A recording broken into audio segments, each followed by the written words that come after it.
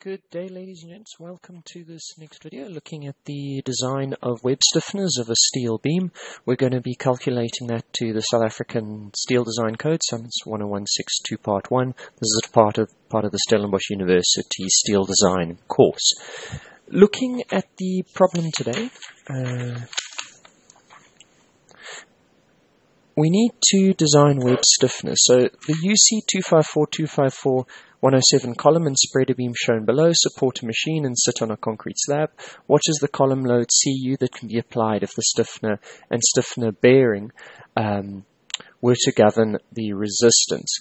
So here we have a column pushing down load, and then we've got some beam sitting on a concrete slab or whatever it is, spreading out the load. And we now need to check if the stiffeners and the bearing capacity of the stiffeners is sufficient for carrying the load. And there's 2 stiffeners each side. There, 2, and then 2 each side, and there's 10 by 100 mil stiffeners. We're going to run through all the calculations, and this is...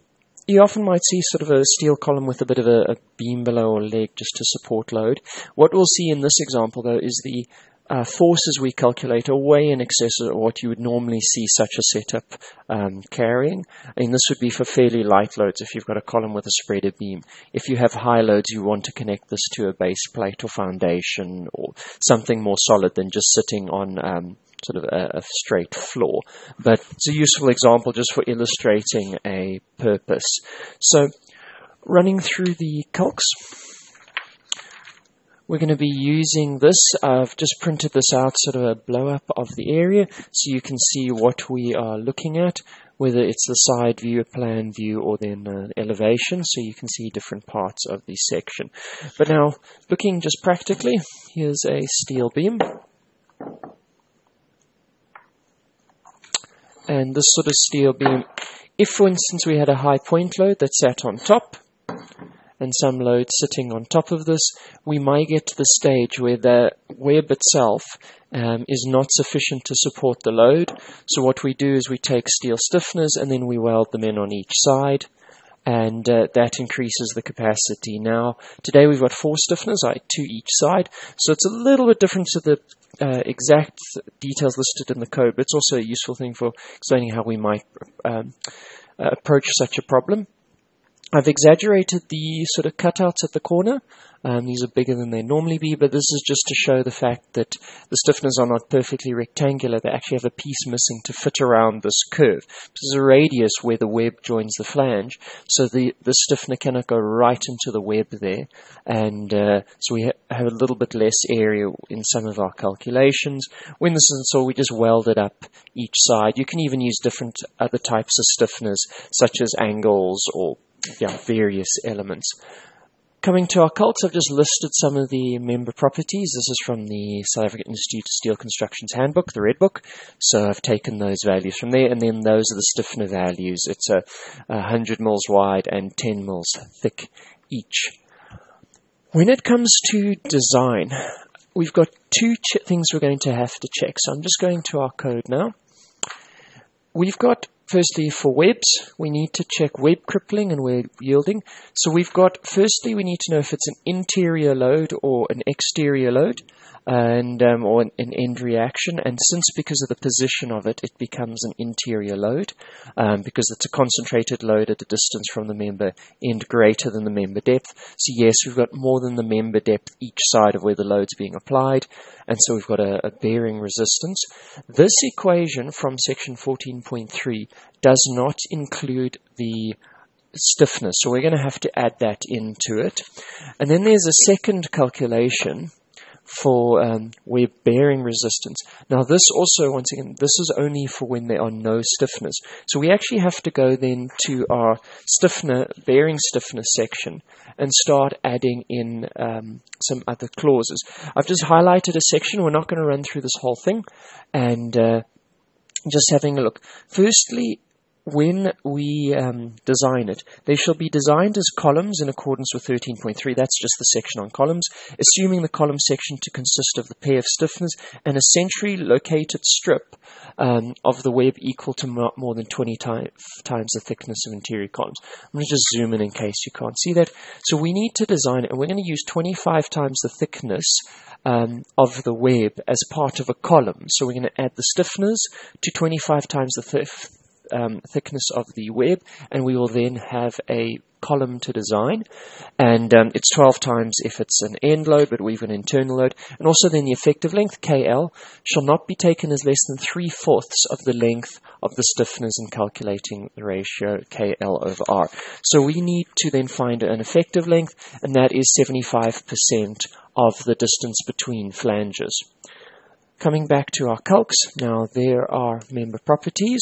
So just to confirm what I was saying to you now, we're going to design this as a column.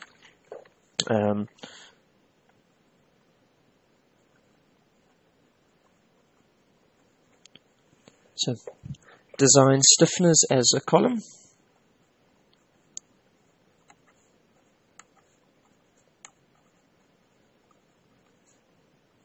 Inside the beam.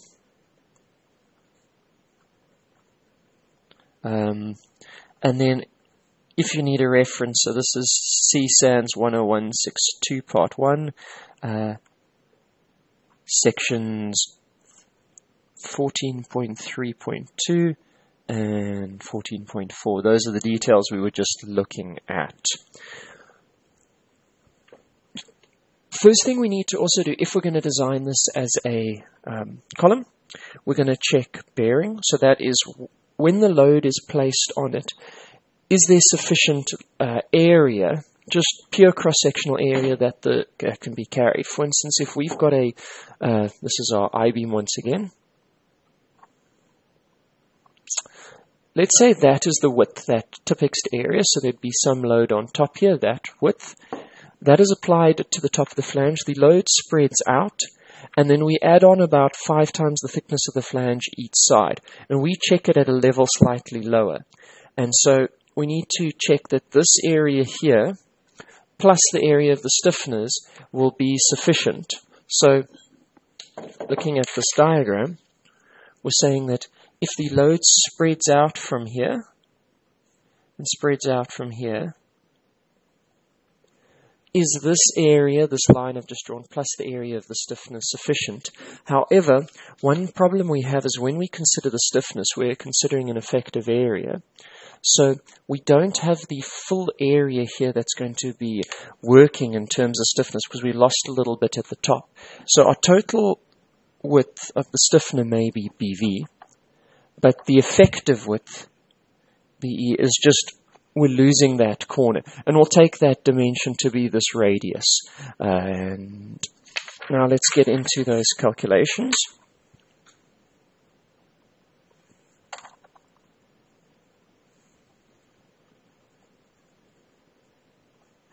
Bearing design check.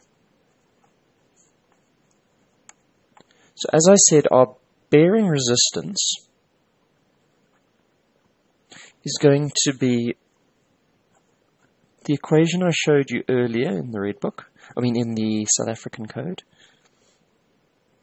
So it's just a partial factor times our yield stress times the area this is acting over. So that's the thickness of web times by a width, n, where n is going to be the loaded width, plus 10 TF, plus, then there's also 4 stiffeners, 4 times BE, the effective times the thickness of a stiffener. And for this, n is the width of the applied load on top. So that is 266.7. And our BE value, our effective width, is our total value minus the radius, R1. So that's 100 minus 12.7, giving us the width of the effective width. Just in case you're not 100% sure, where that N is. The N is the width of the actual load applied, so this is N here. It's just coincidence that the stiffeners line up with the applied load. Well, coincidence to a certain point. You normally want your stiffeners, if you've got a column fixed to the top, you normally want your stiffeners below it, such that they support the load as it comes down. Just as a matter of interest, if you've ever got a high point load sitting on the beam, even if your calculations show that you don't need stiffeners, I just suggest putting them anyway. If you have a small eccentricity in where that load is attached to your beam, it very quickly will fail your top flange. So rather just put in stiffeners to carry that load wherever you've got some heavy point load coming down onto the beam. It's just a safer way to approach the design. So now we've got our effective breadth. Now we can get our total bearing resistance. And we've got a slightly lower partial factor of 0.8, not our normal 0.9 for our interior bearing stiffeners. Our area of load.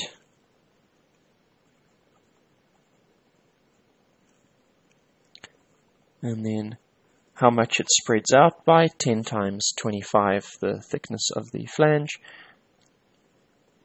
And then plus the area of the stiffeners. And I'm just going to multiply this whole thing by 10 to the negative 3 to convert it to kilonewtons. And we have a resistance of 273.2 kilonewtons. We'll round it off at the end. I mean, it's not this accurate. So there is now our total bearing resistance. So that's just with the load coming down. That is a very high load. As I said, once again, our structure will never get to something like that based on the way it's connected and founded and such. But that is the actual capacity of those elements. Now we're going to move on to checking the compressive resistance, checking this as a small column. So if we design this once again, we were told that if you're going to design it, firstly we're going to take 3/4 of this height from that position to that position there. This depth, that's going to be our effective length, the L, and then multiply that by 0.75. And internally, 25 times the thickness of the web acts as a component of a column with the stiffener. If we take that and we plot that out and you run through the calculation and we do 25 times the thickness of one stiffener, it's an area like that in red. And then if we do from the other side, it's another 25, so it's 12.5 each side, 12.5 to the left and the right of the stiffener. And we actually find that there'll be an overlap of that 25 times the thickness. So we could just design these as one unit. And then so this becomes a column shaped in this form. So that's all we're going to do now, design this column, this highlighted red bit. Just for ease, I'm going to give it some nomenclature. I'm just going to call that the length of the stiffener column and the height of the stiffener column, LS and HS, to when we do the design. So that is what we're going to be having a look at now. Can that carry the load applied as a column? And in this calculation, we're going to ignore this radius at the corner because now we're looking at buckling and overall behavior rather than localized bearing. At the end of the day, we'll take the lesser of the two values, so both of them are inherently checked. But now, before we can do that, just coming back, we need to make sure that this stiffener here, this outstand leg, doesn't experience local buckling, because if this gets too wide and thin, you could potentially have some sort of local buckle occurring into it. So we need to check slenderness. So here's our calculations again. So we're going to design of stiffeners plus web as a column.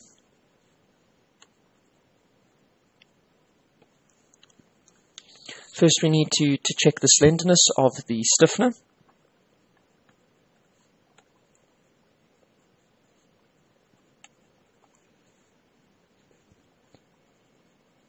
And if that is sufficient, then we know it's not a class 4 section. And that is simply our BV over TV.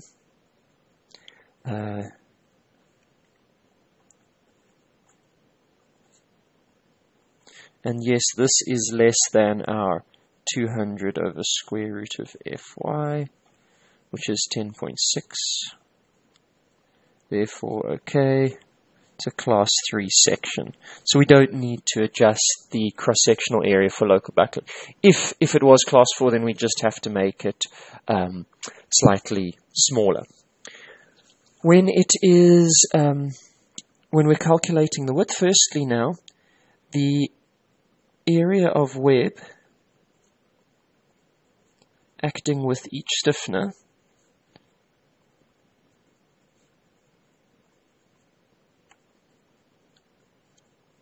is 25 times the thickness. And so this gives us a distance of 325 millimeters. And therefore, half. Why I'm doing this is I'm just trying to check, is there an overlap? So yes, there's 162.5, and our spacing is 250, so 162.5 this way, 162, yes, we do have an overlap. We already knew that, but this is just a calculation to confirm it. That'll mean this total length here, LS, this is going to be equal to 25 times the thickness of the web plus the spacing in the middle. This will then give us a total width simply because there's an overlap. If we simply took 25 times the thickness and doubled it, we would actually be overestimating the area acting in conjunction with those stiffeners. So back to the calcs. We now need to get those properties. Therefore, our length of the stiffeners is given by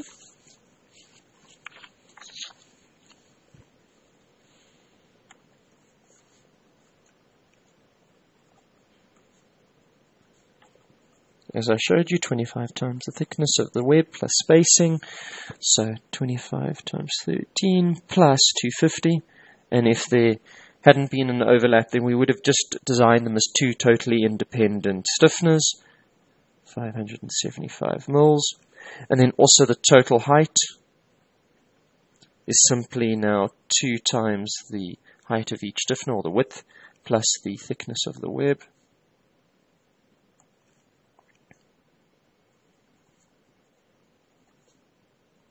So now we've got all the parameters we need for designing. So we've got the length of the total section and the height of the total section. We now can get the cross-sectional properties because we need to design this as a column, so we need our area.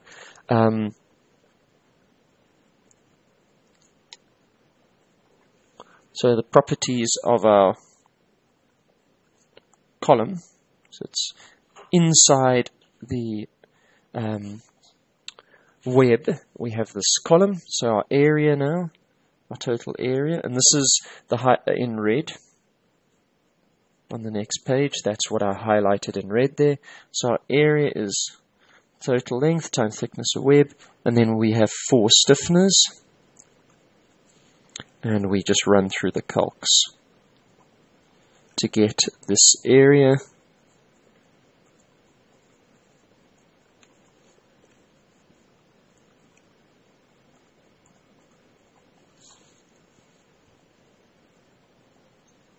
So there's a cross-sectional area we can use. Now we also need the second moment of area, second moment of inertia, so we can work out our R, because ultimately we need an A and then a radius of gyration. Simply by looking at, normally what we'd probably do is break this down and work out the second moment of area of that plate, and then add on area of this one times AY squared, which is fine. There's actually one quicker way to do this, that you can just avoid the AY squared term. I'm just going to design this as BD cubed over 12 over the 2 over the full height, plus BD cubed over 12 of these sections in between total. It just avoids the AY squared. You'll get to the same answer. It's just slightly less calculations. Often with those sorts of calcs, you can simplify your life if you just decide where you put the which blocks and how you work it out. So our Ix is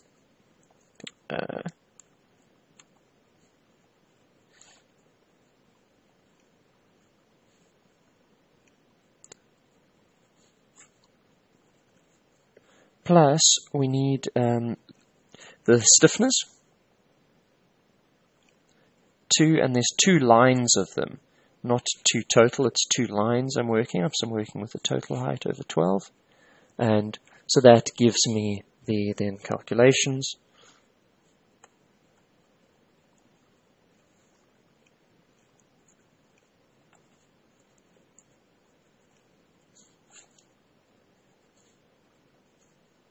And plus then the contribution of the stiffeners.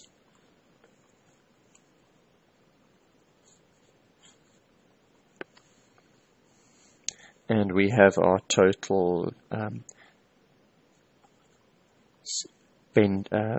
moment of inertia about the x-axis. And I'm taking the x-axis here. So this is our x-axis, just in case there's any doubt. So that's our x-axis through there. In the following equations, you may ask now, why are we only designing about the x-axis? Why haven't we considered also buckling about the y-axis? Because we're going to design it as if it buckles in that direction. We squash it and it's going to move out in either direction. Why have we not, for instance, considered it in the other direction? So there's our y-axis, it could buckle sideways. Or, especially if it was an individual section, what happens if you designed it for torsional buckling about the Z? Some guidelines do that, so I have seen that before done. However, if you have a look at it, you've got a web that side and a web that side. For it to buckle about the y-axis, so that's along the length, it would actually have to tear away from the rest of the web. And same thing with the Z, you've got a web each side preventing it moving and preventing it twisting. So generally these modes are prevented, and you typically only need to check for the x-axis for buckling outwards, unless you had some exceptional case with very slender or big angles welded to it or something. But in the general case, you only need to check buckling about the x-axis because the web restrains buckling along the y-axis or torsional buckling. So, coming back, now we've calculated our Ix. I just went on a little bit of a tangent just to explain why are we only calculating our Ix, and then we need our R value. So this is our radius of gyration, and as I've explained previously, the radius of gyration, you can see it as a measure of the average distance of material from an axis, and that just helps when you do a calculation. Now, you can actually look at the answer and see, am I approximately correct with my number? 37.58 millimeters. And yes, if we look at our section, the average material above and the average material below would probably be about 37.6 moles because we've got the web and the stiffeners. Now we need to get our effective length. This is the effective length in buckling.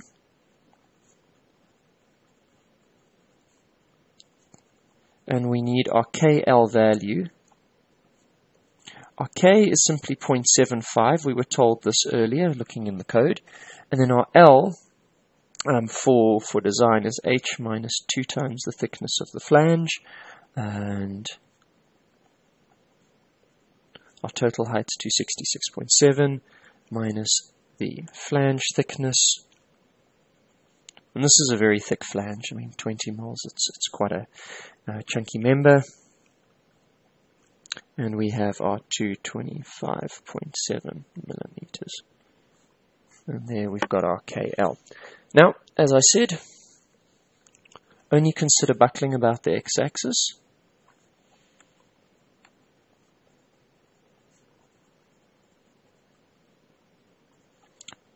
About x-axis, simply because y-axis and torsion restrained by web.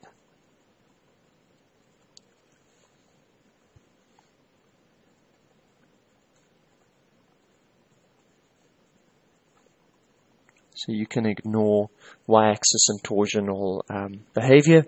That means we just need to get our non-dimensional slenderness about the x-axis. So moving along, non-dimensional slenderness, lambda x.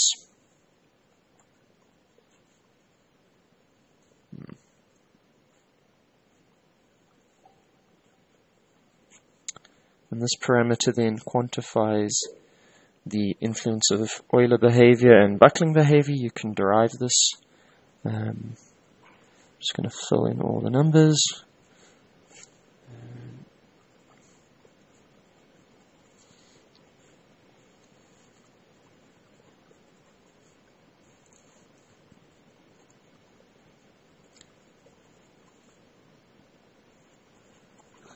So there is our total non-dimensional slenderness, and this comes down to quite a low value.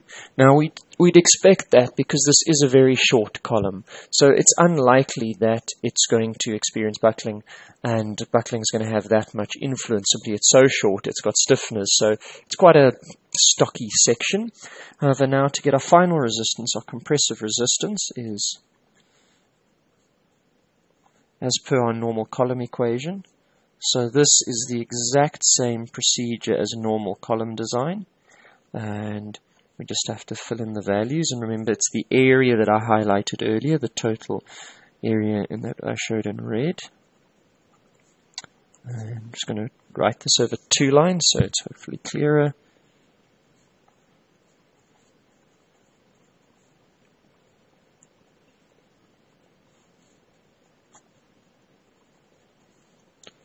And multiply that by 10 to the negative 3, just to make sure I get a final compressive resistance.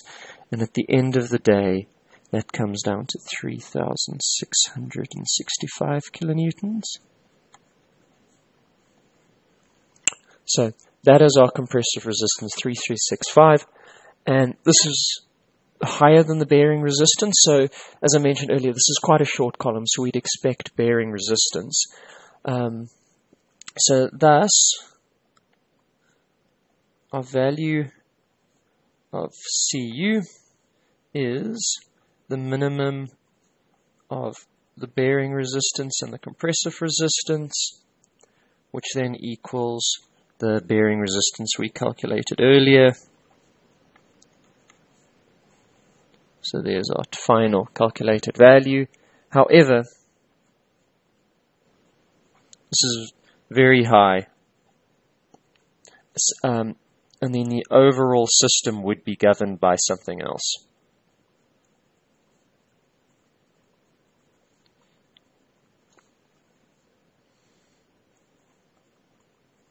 Would be governed by other factors, such as just the practicalities of transferring the load onto the concrete floor, how do you fix this, and all those other things. But we can see that our bearing stiffeners it's going to be more than enough for a lot of load. I mean, it's 273 cars sitting on this little footing, or this little spreader beam. But overall, that takes us through the design of the calculations, taking us through how do we get all the different calculations, how do we get all our different capacities for the various sections. Thank you very much.